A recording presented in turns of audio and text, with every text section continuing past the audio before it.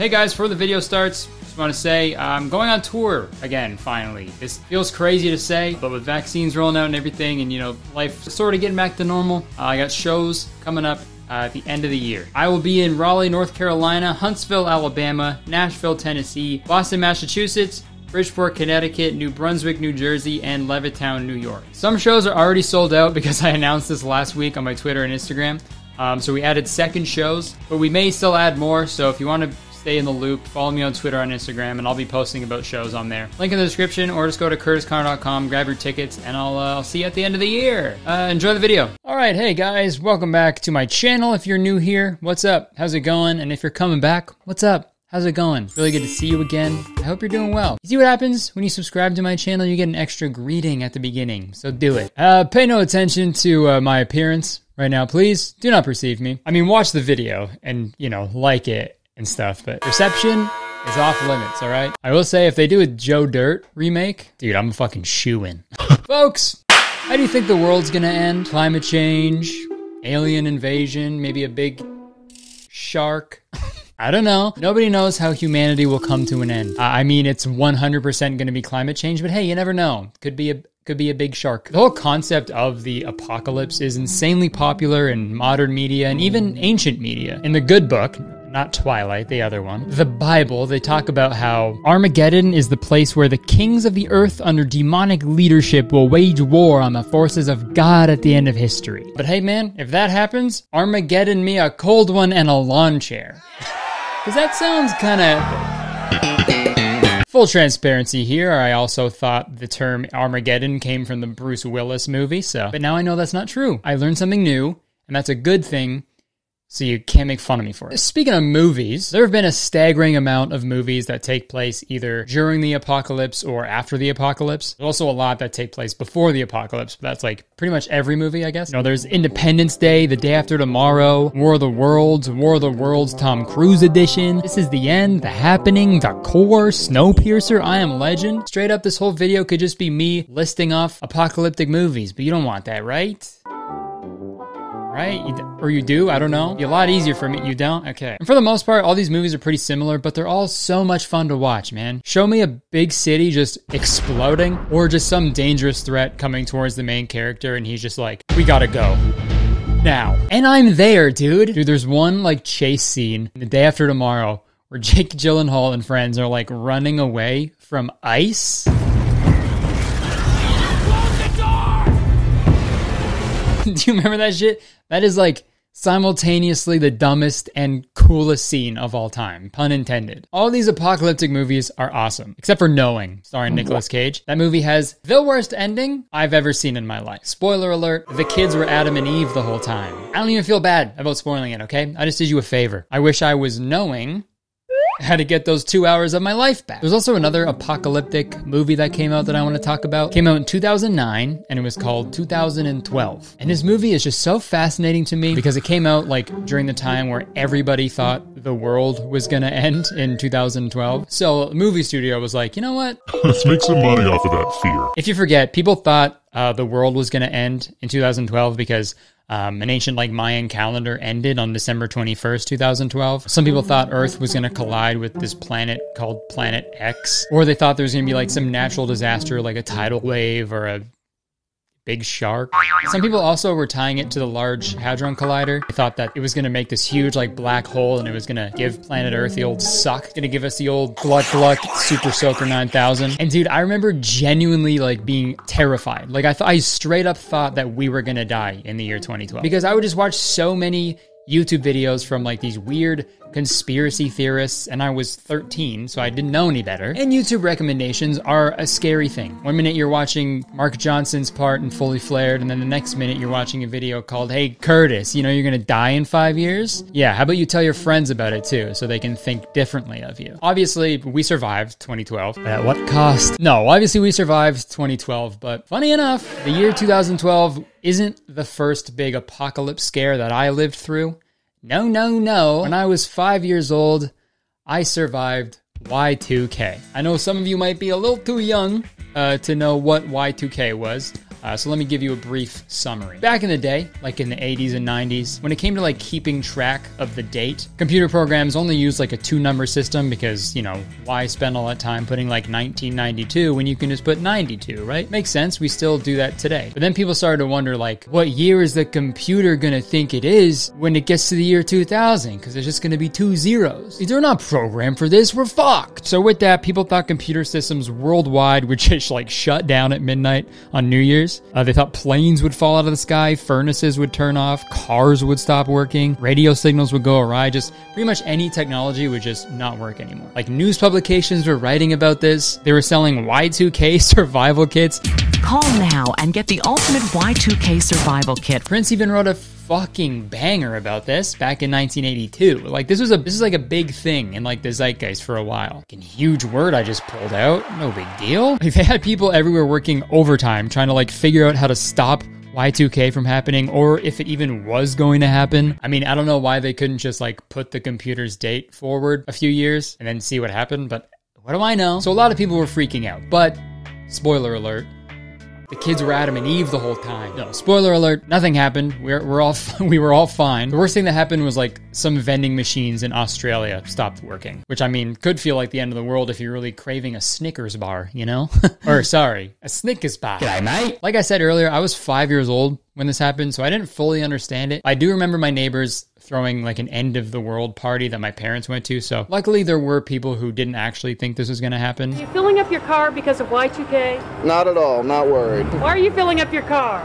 Out of gas. And obviously, news reports about Y2K only fueled the fire. We've seen what bad news reporting can do. Some people were like fully convinced that Y2K was a real thing, and just like the movie 2012 did in 2009, the PAX TV network aired a special called How to Prepare Your Family for Y2K, and it is a trip. So I thought it'd be fun to take a look back to the beautiful year of 1999 and see how people were preparing their family for the apocalypse that never happened. So the video starts with a host doing a voiceover about how there's tons of natural disasters that occur all over the world every day, but Y2K is gonna be the worst thing that's ever gonna happen to humanity. And I really like at the bottom where it says all copyrights acknowledged, and they spelt acknowledged incorrectly because they put 2 Ks instead of 1, which begs the question, Y2K? Thank you. Thanks so much. That's the video. Bye. And that's the best joke I'm ever gonna make. Sorry, I peaked. Now I peaked. Even if I like have a kid one day. Not as impressive. Yo, check it out. This is my baby. Wow. Pretty crazy, right? I just like made a new life. Yeah, that's amazing. And look, he's so happy. He keeps laughing. Look at him. Yeah. You want to laugh? Yeah, sure. Okay. So you know Y2K, right? Okay, let's keep going. Also, I wouldn't toss a baby like that. I would never do that. I would chuck it as hard as I could. I'm kidding. I wouldn't do any of that. Have we become so dependent on computers that our society is at risk if they fail? Oh, sir, if you only knew. The fact is, during the past 30 years, computers have taken over virtually every aspect of modern life. Each of these items, and hundreds more, are all controlled by a computer-based system called an embedded chip.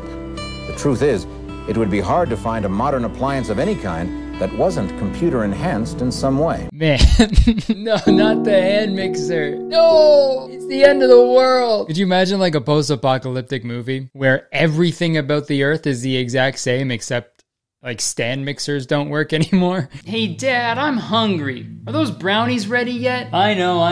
All I gotta do is plug this in, mix around the ingredients. It'll be done in no time. Just hold on. This summer, get ready for a motion picture like you've never seen before. From the producers that brought you the smash hit Knowing, comes a brand new jam-packed post-apocalyptic movie that asks the question, hey Dad, why aren't you mixing those ingredients quickly? I'm sorry, I can't. It's not working. What? What would you do if life as you knew it came to an end? So you're telling me that every single electric mixer on Earth just doesn't work anymore? Sir, it's really not that big of a deal. Will you tell that to my starving son over here, who can't even eat his brownies because my arm gets too tired when I whisk the wet ingredients into the dry ingredients? Sir, I'm sorry. I had no idea. Oh! Were you here the whole time? Hey, Dad, what are those? Son, those are trucks full of whisks. We gotta go. Now. This goes all the way to the top. Mr. President, grab my hand! The last stand, Mixer. Oh, sorry to whisk you away like that. Okay, I made that movie trailer as a joke, but Hollywood, hit me up. Government and industry are doing everything they can to fix the problem. But in the event they don't make it, is there anything you can do? Probably not. Actually, there is. Let's go. Okay, so this is where we meet all the experts that are gonna teach us how to survive Y2K. These are guys who are like, they've like written books about it and stuff. Food, water, and shelter. If you cover those, everything else is secondary, but those are the primary ones you've got to address. Nice. Glad they brought in the experts for that one. Fuck, I mean, how could we have known that if it wasn't for this Michael guy? Jeez. Food, water, and shelter. I already know it. Okay, also another thing I want to touch on. They say in this video that, like, panicking is bad. Like, you shouldn't panic because that just makes everything worse. Some experts believe that panic could cause more problems than the problem itself. But, like, people are panicking because you're making videos like this, you know? It's like if you made an instructional video about, like, how to make the best burger. And then at the end, you're just like, remember, guys, don't make a burger.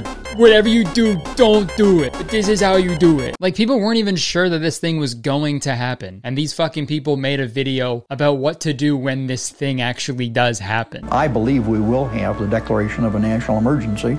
I think we'll have martial law by this time next year. I don't think there will be New Year's Eve celebrations like we have seen them in the past, because I think there will be troops in the street. This is like watching the opposite of the Titanic. In the Titanic, all the characters think it's going to turn out all good, but obviously it doesn't, and the audience knows that from the beginning. This is the exact opposite of that. We all know it's going to be fine, but they're all freaking out like they're going to die. And it's so funny to think that all these like professionals talking about it, like these guys have written books and stuff, and they were all just fucking wrong. These guys were dead wrong about everything. These guys for sure got in like a fight with their wives, like on New Year's Eve, for sure. 100%. Because they probably forced their family to like hide out in a basement or some shit. What, babe? I'm sorry.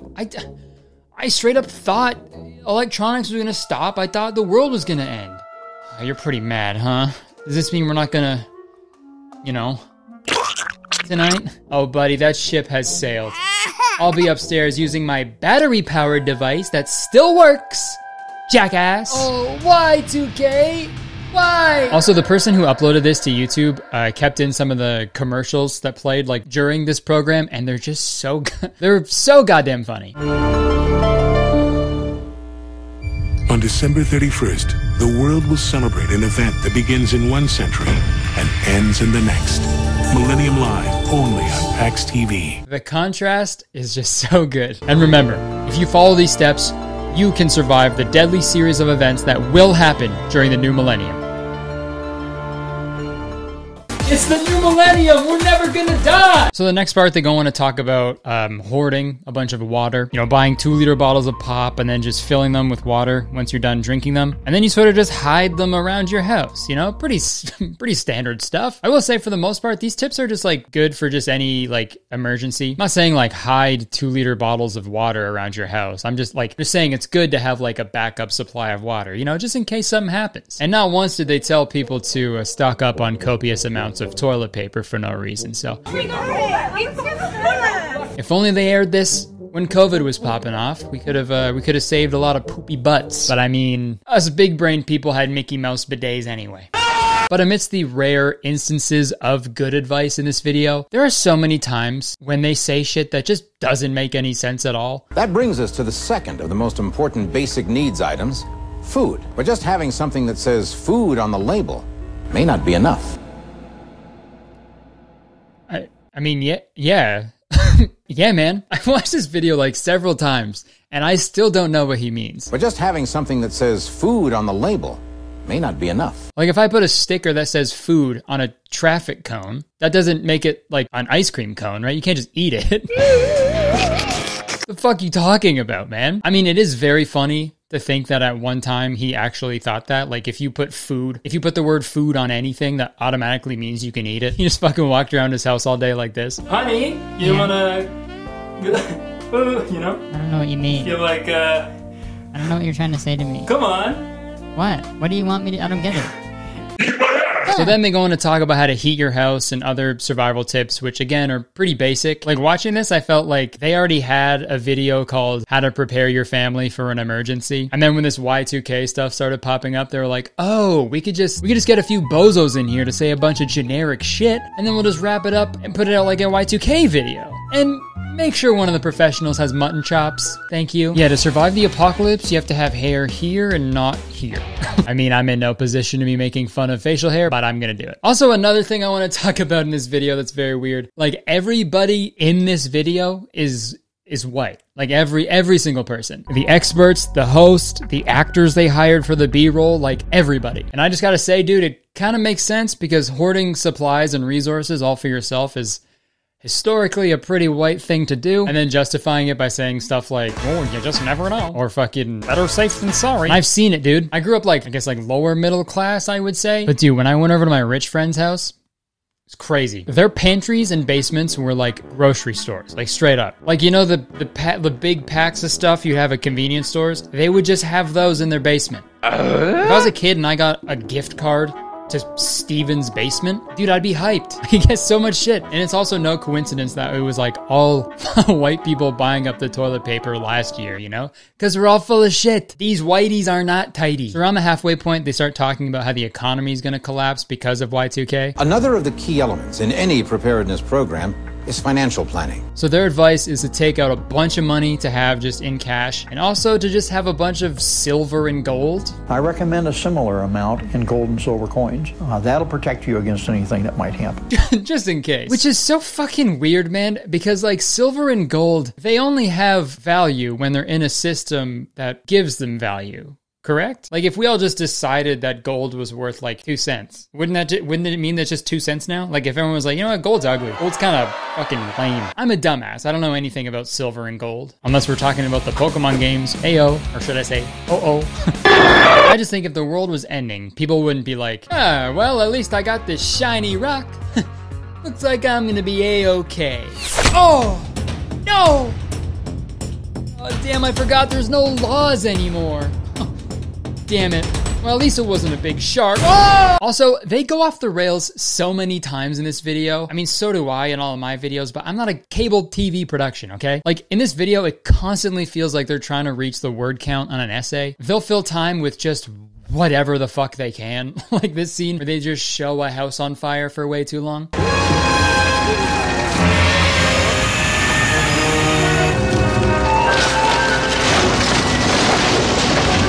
Another example, they'll start talking and they'll kind of just trail off because these experts don't fucking know what they're talking about. And they'll just end up saying super generic stuff with zero substance. You're talking about economic uncertainty. The number one rule is diversification. And don't do any one thing with your money.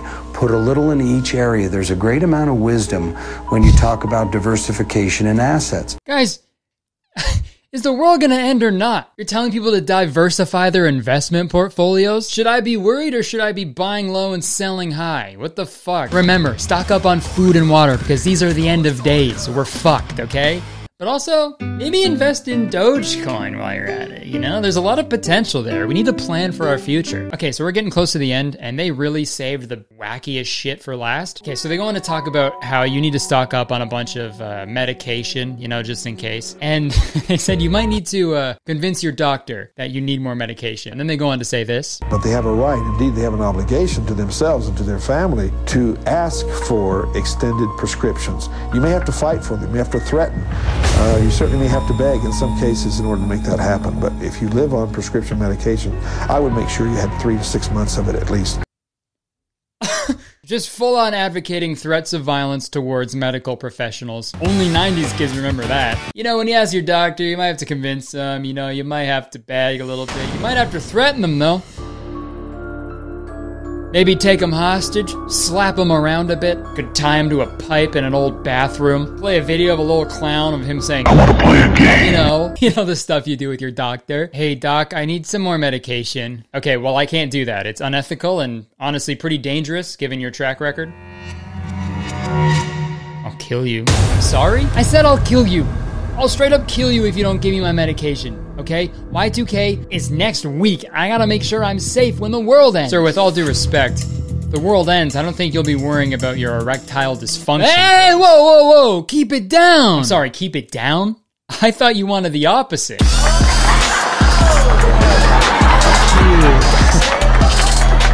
Okay, there's one more part that I want to show you guys. It's right by the end. They're talking about like the attitude that you and your family should have when dealing with the Y2K crisis that never happened. This guy, Patrick Rogue, he's talking about stuff and he just comes way out of left field with a bonkers statement. Up to this point, because it's computers and it's technological, for the most part, women have not had a big involvement in it on the family level, and that's crucial for it to be fixed around the country. You know, it's kind of a Mars thing.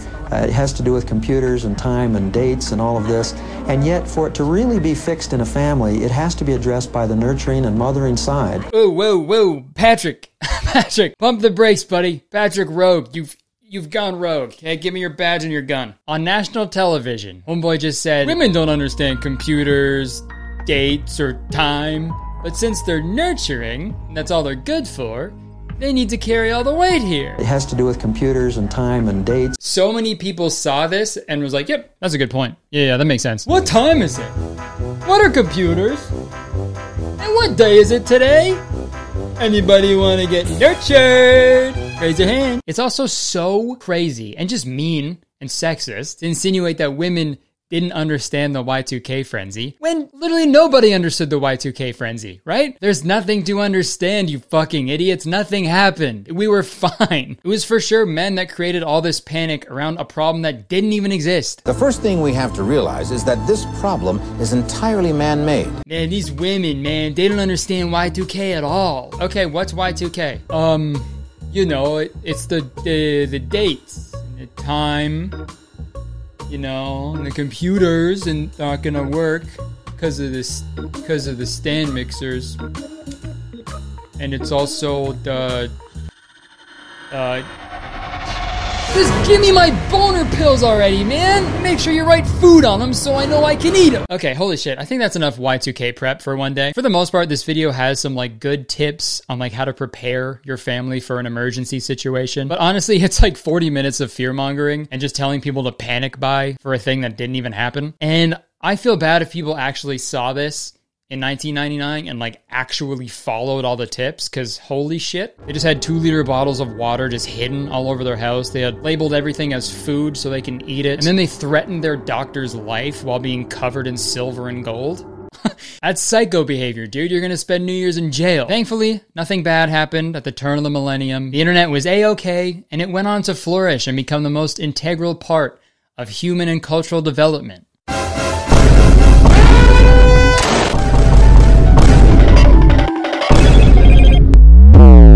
Yeah, or not, you know. Yeah, and that's fine. Speaking of the internet, let's hear a word from today's sponsor, ExpressVPN. Folks, the internet is awesome, but it can also be very dangerous if you don't take the necessary precautions. Every time you connect to an unencrypted Wi-Fi network, your passwords and financial information can be accessed by hackers, your internet service provider can see all of your browsing history and sell it to ad companies, and your internet service provider can do this even when you're connected to your encrypted network without a VPN. It's all just wide open to these jerks. Using the internet without ExpressVPN is like taking a personal phone call on speaker on like a crowded bus so everyone around you can hear your personal details, and nobody wants that, okay? Especially you. Luckily, ExpressVPN encrypts your data through a secure tunnel so nobody can see who you are or what you're up to. Also, ExpressVPN's encryption is so strong that it would take a hacker with a supercomputer literally billions of years to crack. ExpressVPN also masks your IP address by rerouting your connection through one of their 3,000 plus servers. And with servers in 94 different countries, you have a wide variety of places you can choose to appear from. And while we're on the topic of appearing from other places, on top of providing you with safety and privacy, ExpressVPN also allows you to vastly expand your entertainment library. Let me explain. explain. Say, for example, you're in the US and you want to watch Prison Break on Netflix. Well, you'd be out of luck. It isn't on American Netflix, but it's on Canadian Netflix. It's also on the UK Netflix. So all you have to do is change your server to one in Canada or one in the UK. And there you go, dude. You're watching Prison Break. Still not convinced? Listen up. ExpressVPN is consistently faster than any other VPN provider. They have 24/7 customer support. They're super easy to use. You can connect with just one simple click. And it's the top-rated VPN provider. Rated #1 by CNET, The Verge, Wired, Tech Radar, and many more. And believe it or not, it gets better. ExpressVPN are hooking you up with a great deal. Find out how you can get 3 months of ExpressVPN for free by visiting expressvpn.com/KurtisTown or clicking the link in my description below. It's really that easy. expressvpn.com/KurtisTown, or just click the link in the description. All right, thank you so much to ExpressVPN for sponsoring this video and so many others in the past. I've been using ExpressVPN every day for the past 2 years, and I honestly cannot recommend it enough. And also, when you check out the sponsors, it helps me out a bunch as well. So everybody wins here, man. All right, thanks so much. Back to me. All right, thanks so much for watching the video. If you enjoyed it, please press the like button, because 1 like equals 1 2-liter bottle of water that I will hide in your house. Leave a comment. Let me know if you remember Y2K or 2012. It's very fascinating, and it sort of brings us all together, right? Talking about the world ending. Misery loves company, you know? Press the subscribe button, because as soon as you press the subscribe button, you become a valued citizen of Kurtistown. If you didn't know, Kurtistown is the best place to live in the world, and I'm the mayor, so you have to be nice to me. It's the law. Yeah, check the description for other things I do. My Instagram, Twitter, my weekly podcast called Very Really Good, my gaming channel, my Twitch, tour dates. Going on tour, that's crazy. All right, that's it. I would stick around, but I have to go, unfortunately. I have to dip myself in gold. Bye-bye.